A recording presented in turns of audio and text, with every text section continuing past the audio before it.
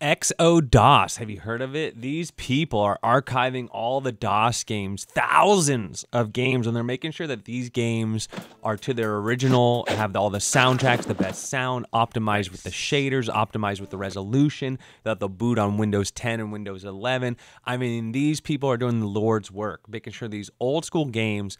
And when I say old school, these games, a lot of these games started these franchises that we love today. If you're think about like Need for Speed, Sim City, Fallout, Street Fighter, like a lot of the Star Wars games, a lot of RTS games that we know today. It's just Doom, Wolfenstein. I mean, the list goes on and on and on and on. So many cool games. And so this gives you kind of all of them. It runs on Launchbox, as you see here. So if you have an existing Launchbox, you can easily add this to your Launchbox build. And if you don't, it gives you everything you need, including Launchbox. Now, I'm using the light version. And then as you get these games, it finds a download for you for the games. But this whole project is so cool. So we're going to start the video out showing you what the whole mission is of theirs and stuff. We're going to read the manual really quick. Then I'll show you how I got it all set up. And then we'll actually look through some of these games like you're looking at now. And then I'll play a game at the end. Checking out eXoDOS. I guess they're on number 6 now. But if you like DOS games, this seems to be kind of one of the leading groups that are, trying to kind of like the archivers, trying to get all those DOS games, identifying them. There was probably like a lot of small games, games that had very small releases and so much more. And then there's all the media around it as well, like the box art, the instruction manuals, etc., etc. So it seems like these people are really trying to archive all that history, which is awesome. I grew up with DOS games. There's some fun ones. If you're new to this, think about Doom, think about Wolfenstein 3D, Fallout. There's so many titles that we're still playing today that had their roots in DOS. So it's kind of like the beginnings. And so I'm just going to be trying out the eXoDOS V6 Lite. There's a media add-on pack, so what that's going to do is all the box art, images, things like that, the 161 gigabytes. And there's a full release. You might want to download this and throw it on a hard drive to have for your personal records. We can help archive this stuff. But 638 gigabytes. And let me tell you, that's ridiculous because these games are so small to begin with, a lot of them. So it just goes to show how many games they've archived over time. So this is a non-profit.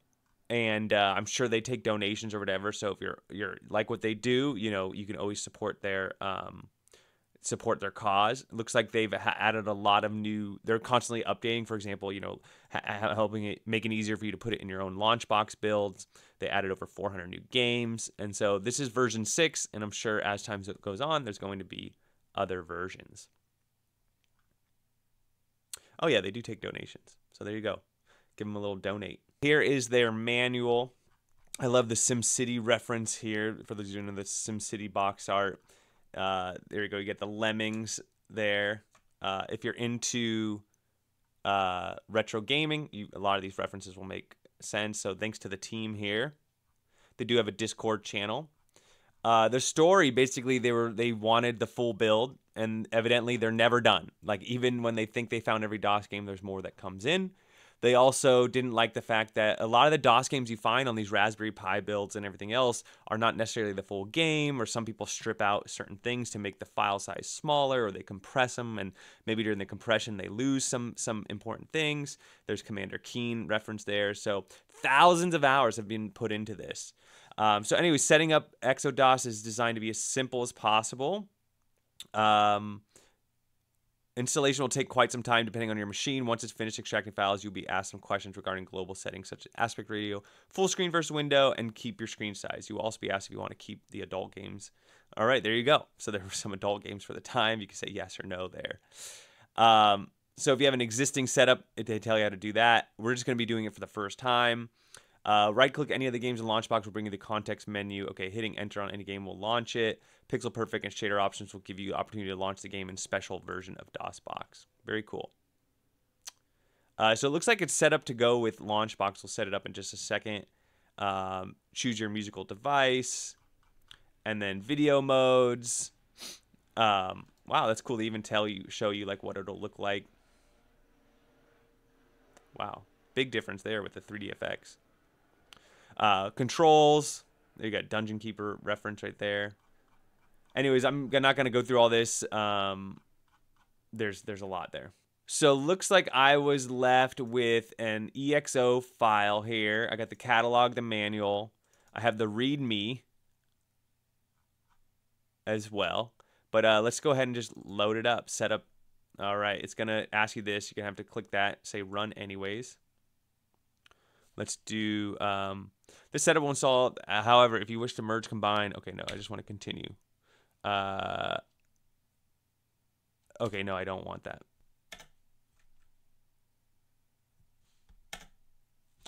All right, here it is. Oh, it does. It gives you Launchbox. Okay, that's cool.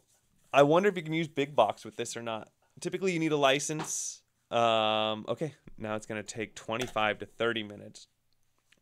Okay, I'm on step 3 already. That did not take 20 minutes. It was super fast. It took like 5, if that. All right, and then this part, it starts asking you about, you know, do you want to run in windowed mode or full screen mode? You know, what kind of graphics resolution do you want, etc. Do you want adult content? It's going to ask you all those questions here. And so literally it asks you everything you'd want to know. Even when you launch a game later in the video, it'll ask you like, what kind of sound do you want? It like presets everything up for you. It's just so, every little detail. I was very impressed by all that in this whole video. Blow it out your ass. And that was their sound effect. All right, this is it. If you click on computers over here on the left, and let's go back to computers here. 7,634 games for only 6 gigabytes of a download. That's pretty ridiculous. As far as viewing, right now we're looking at MS-DOS and view. You should be able to, you could view as a list if you want to see more. There you go. You can see a lot more information. Looks like it's all play mode is set up, whether it's free will or commercial. Star rating, community star rating. That's kind of cool. Let's see what our 5s. Let's look at the 5s what people say you got to play. 4K. Let's go back to view. Let's go back image view. All right, we got 5 stars at the bottom here. All right, Heroes of Might and Magic 2. Hell yeah. Master Levels of Doom 2. Creative Reader Collection. That's interesting. Sword of the Samurai. Castle Master. Exodus 6. And that's just the whole shortcuts designed to easily update. Okay, so that's not even a game. That's just for the creators here. 2 screenshots. Cool. So I like screenshots because you can kind of see what the games look like. Gives you an idea of like the graphics and what you're getting into. But you got some Batman games. Which Batman? Batman Returns, Batman Forever, Blood. Really? Oh, it loaded. Oh, it just loaded the picture when you double click. Oh, I think I pressed the plus and then it zooms in. That's what I did there. Black Knight. You got Birthright. What is this game? Bloody White. Look at that guy. It's pretty wild. Look at the imaginations of people back then. Bust a Move. So it's got 7,000 checks quest. I remember buying checks and getting this game. It's a like a Doom port, and you got it for free with your cereal. Command and Conquer, Red Alert, and 1. These are good games. Commander Keen. Crystal Caves. I remember playing this game. This is a cool little game. You go around. Yeah, you got to like sort these little rooms and stuff. And some things are bad. Some things are good. You got to figure it out. Kind of reminds me of like a really primitive Zombie Ate My Neighbors. So, of course, you got the original Doom, Doom 2, Duke Nukem 3D, Duke Nukem. You got Dune, Dune 2. All right, Dune 2 is cool. It's kind of like Command and Conquer. You do got your Earthworm Jim 2. Full Throttle, Scum VM style game. Really cool. Fairly easy to play, too. I remember playing much, much younger. All right, here you go. You got Heretic. Really fun game. Similar to Doom. Kind of Wolf and Hexen as well. But they also have like mana, which is cool in those games. So it kind of gives you a different experience. Indiana Jones, Incredible Machine, and Incredible Machine 2. So much fun. Fun with your kids, fun with just, you know, yourself. It's got like cool stuff. You got Off Road, such a classic. Jazz the Jackrabbit 1, and then Jazz the Jackrabbit CD. All the games I'm saying out loud here, Joe and Mac, like these are games, if you've never played them before, you need to. Like you need to just drop what you're doing and check them out. The Lion King, I don't know if this one's as hard as the Sega version. The Lost Vikings, really cool. Another game you can kind of tag in and out. You have like multiple characters and stuff. It's pretty cool. Mario teaches typing. Awesome. You can learn how to type really fast, and it's fun. And then Day of the Tentacle, another good Scum VM game. Much harder, I think, than Full Throttle, but fun. Micro Machines 1 and 2, really fun racing game, both single player and multiplayer. All right, I don't know if I've played this one. Yeah, I don't think I've played the Might and Magic. I usually played Heroes of Might and Magic, which is a little different. You do have the PC versions of Mortal Kombat 1, 2, 3, and Trilogy, which is really cool. Back when they used to do PC versions as well. You got the Oregon Trail, the mech version, and then you have the other version here as well. I guess they're both made by mech, but I think one was like an Apple. There's one also on Apple, I forget. One's called the Oregon Trail. Oh, Deluxe. Okay, yeah. I think only the Deluxe one is on Apple. Maybe I'm wrong. I remember because in school we only had Apples, and you could only play. That was like one of the only games you could play. Quake 1 Mission Pack and Mission Pack 2, Rayman, Raptor. I talked about this before. Really fun game. If you like Raiden, play that game. You can kind of upgrade your stuff. Monkey Island, another Scum VM style game. Are you kidding me? I've only gone like, oh my goodness. Oh my. There's more. And more. And more. And oh my goodness. Oh my goodness. Super Street Fighter 2 was in there. I don't know if you saw that as I was scrolling through. Yeah. So anyways, I would check out like the 3DFX games for sure. These are going to look a lot better. Back when graphics cards started coming out, you need a dedicated graphics card for some of these games. I would definitely check those out. I remember playing these because my computer was barely powerful enough to play them, and I would still play them, but you know, they would not do so well. I think this is one of those adult games here, so there are some adult games on here as well. So those are going to be with the CGA composite. Yeah, so many games you can cut. So they're all broken up here. You can also arrange them by, you know, all kinds of things like even like year released. I think you can do here release date. So you would have like, for example, King's Quest was released. Let's see on the right side here. Oh, at the top, 1992. Doom, 1993. Right? What is the? Oh, I'm in here right now. Let's do all the games. So you have your earliest adventure. It was Adventureland, released in 1977. And all the way on the bottom here, we have Descent, which just seems to be some sort of like port. Somebody like port. This is like a fan-made game. These are all fan-made games. Okay. So you have some fan-made games that were recently released in the last 2-3 years. That's kind of cool. You might want to check those out. Magic Duck, 2018. All right, let's see like a mainstream game. Okay, Commander Keen 8 was made in 2009. Some of these games don't even look that new. What's this? Dragon's Mandate, 2006. Okay, well there's definitely a an adult game in there as well. Beats of Rage is on here too, 2003. That's a fun one.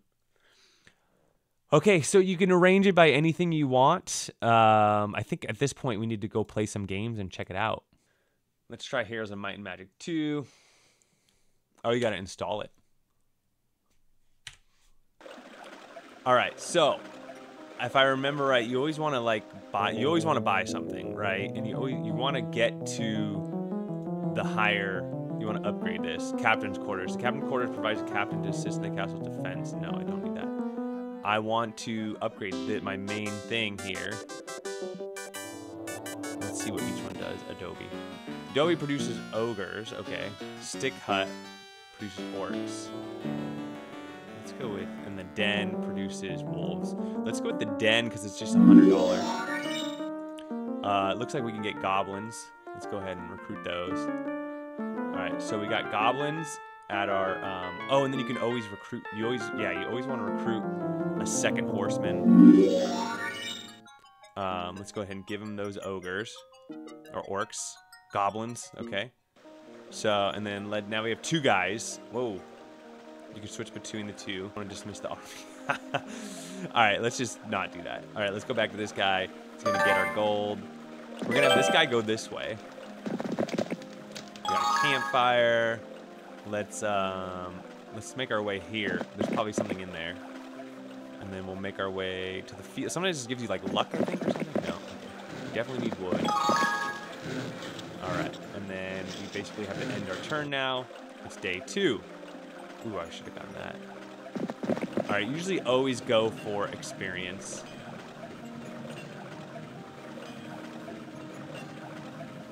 And then basic estates, what does that do? Your hero produces 100 gold a day. Yeah, I want to learn how to do that. Ooh. So there's a guy there. I don't think I can kill him yet. I only have 18 of these guys, so let's go here. Group of halflings with desire to great ability want to join your army. Yeah. Come on aboard. And then here you want to get the wood. Now we get 2 wood a day. That's looking good. There's this guy over here. What do you think? Let's attack him. I feel like we've died. Let's not do that yet. Okay. And then you always want to build something, right? So we'll do the stick hut today. And then you go to sleep.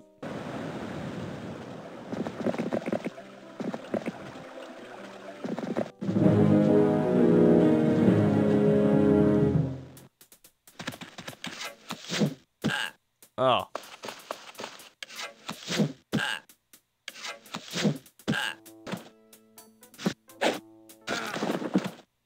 Nice. Anyways, there you have it. Really cool. These are not all downloaded, as I've discovered. Some of them you will have to download. But so much nostalgia here. Really cool. I love what they're doing. I think you should support them. Everything from pinball, adventure, shooter, shoot 'em ups, fighting games, you name it, it's got them. And these games, some of these games stand up. Alien Syndrome, great game. Some of these games stand up to the test of time. Still great games. And to be free and it's so squared away. It asks you what kind of sound you want, what kind of resolution you want. That was kind of the big deal back in the day. Like when I was like, oh, I want to go replay Command and Conquer, and you go and you realize, oh, I don't have a CD-ROM drive anymore. I can't do that, right? So I got to go. Then you have to buy these like, a lot of these companies have re-released their games in like digital format, but even those suck half the time. So this is so cool. Love it. Thank you to eXoDOS, and I'll put links to where to do that. And that's what I think. Let me know what y'all think. Don't forget to like, subscribe. We'll catch you on the next one.